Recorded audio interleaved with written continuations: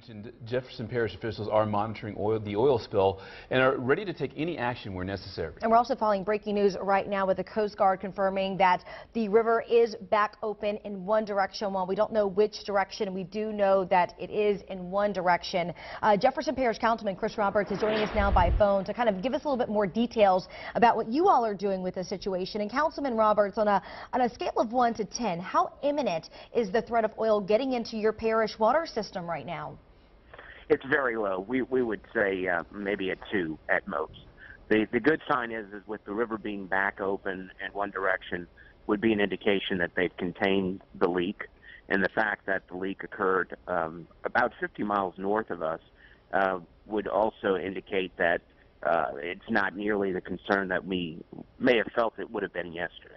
Now, last night it was mentioned that the current is traveling around 3.5 miles per hour. What does that mean, and has that changed this morning? That is the same as far as the numbers that we have now. That's the surface movement of the oil. Typically, the oil would stay on the top of the water.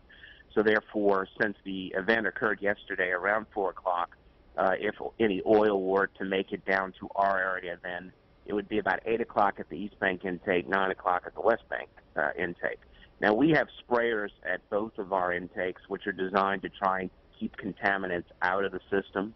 And in addition to that, filtering and other mechanisms that are our first line of defense. So we're very confident that that our water supply is going to be just fine, and that the fact that it was 50 miles north and doesn't appear to be a continuous leak means that this is something that will have no impact on our system at all. All right, Councilman Chris Roberts, thank you for joining us by phone. And again, we do have one direction of the Mississippi River back open to traffic. It was closed for the majority of the day yesterday and overnight around Convent because of 3 boats which collided on the Mississippi River in that location. But again, some positive news, as you just heard from Chris Roberts there, sounding a bit relieved as we now know that one lane is, or one direction rather, is open.